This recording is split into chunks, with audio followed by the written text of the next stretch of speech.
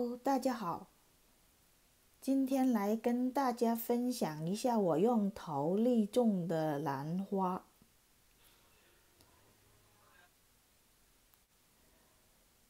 这一盆兰花是我大概在1个多月的时候，把它从水苔种植转到陶粒种植的时候，跟大家分享过的一颗兰花。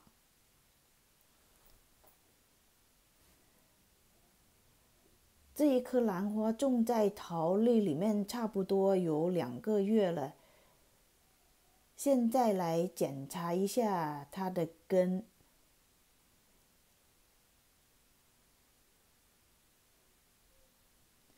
根长得还可以，没有发现有烂根。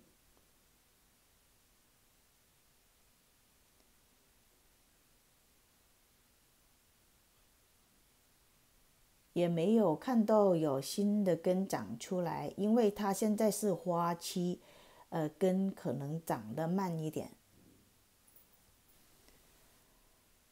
这一颗兰花原来是种在水苔里面的，根长得非常的好。因为水苔种了1年多要换水苔，我就想把它换到陶粒里面来看一下。换陶粒的时候，把它里面这个根都折断了，但是根没有死，还一直在长。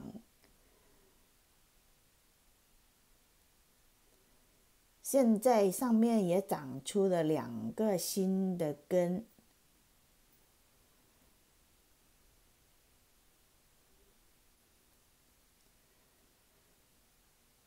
这一盆是一个高芽，我把它从它的母枝里面剪下来之后，就是一直种在水苔里面。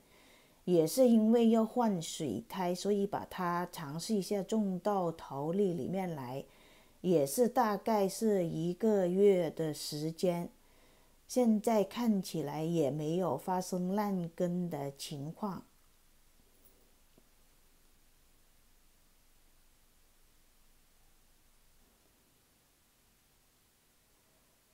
这一颗也是一个高芽，把它剪下来的时候还跟大家做了一个视频分享过。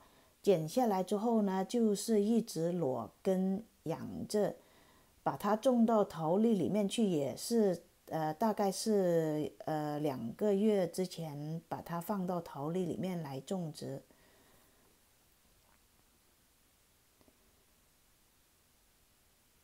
这一颗原来是种在水苔里面，也是差不多时间把它种到陶粒里面来。现在看一下根长得也是可以的，没有发现有烂根。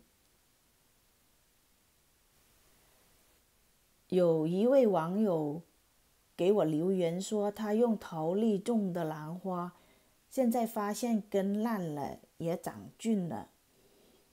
一般如果兰花的根烂和长菌的话呢，是因为2个原因，是空气不流通，加上水分太多。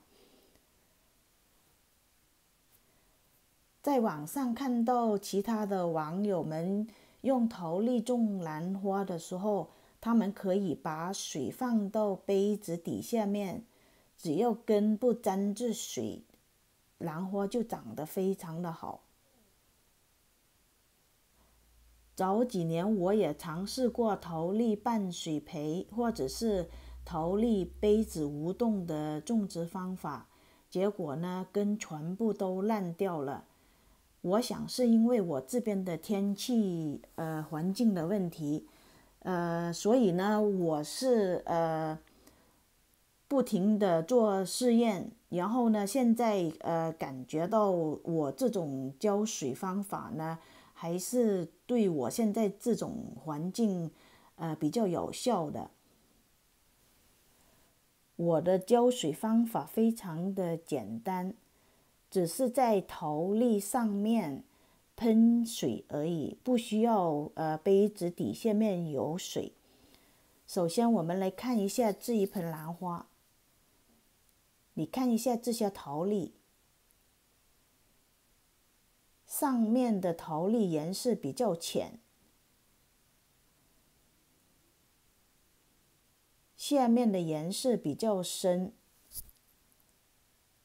上面浅颜色的就说明比较干，下面的颜色比较深就说明它还有水分在底下面。对比一下，如果你感觉上面这些桃粒太干了，就稍微喷一下水，因为下面这些桃粒还非常的湿。一定要等到也像上面这些桃粒那么干了，确定没有水分了才浇水。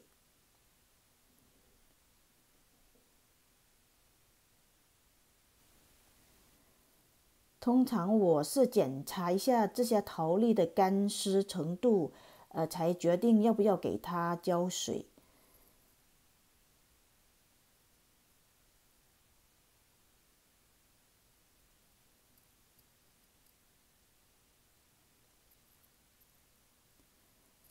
看一下这一盆，也是一样，上面的桃粒非常干了，下面的桃粒还是湿湿的，颜色比较深，就说明它还有水分在底下面。如果现在这种情况你再浇水在杯子底下面的话，水分太多就非常容易烂根了。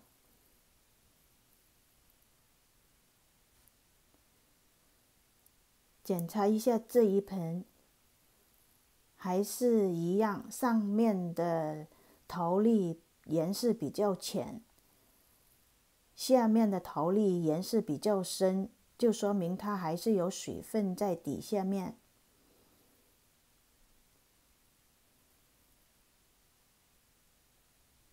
而上面的桃粒颜色比较浅了，就说明它的水分挥发的比较快，因为它是在靠近杯子上面，所以呢，它水分挥发的是比底下面的要快一点。所以杯子底下面不需要有多余的水分在下面，因为桃粒还是湿的。上面的桃粒挥发的比较快。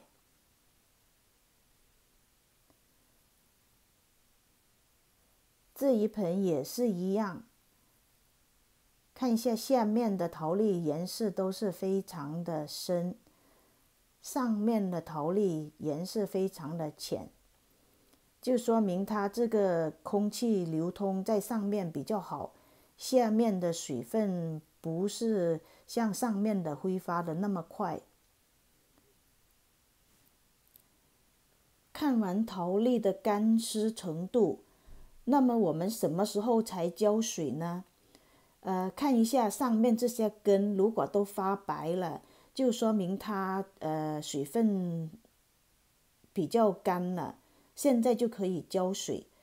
就这样子非常简单的喷3下或者是4下就可以。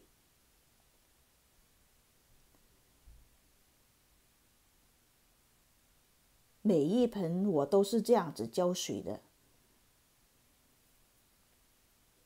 看一下，就是表面这一层有水分就可以，因为下面它还是有水分在下面。你看一下这个桃粒马上的颜色就跟下面的一样了。每一盆我都是这样子喷3下或者是4下就好了，不需要喷太多的水，不需要那些水都流到杯子底下面去。看一下我这种浇水方法是不是非常的简单呢？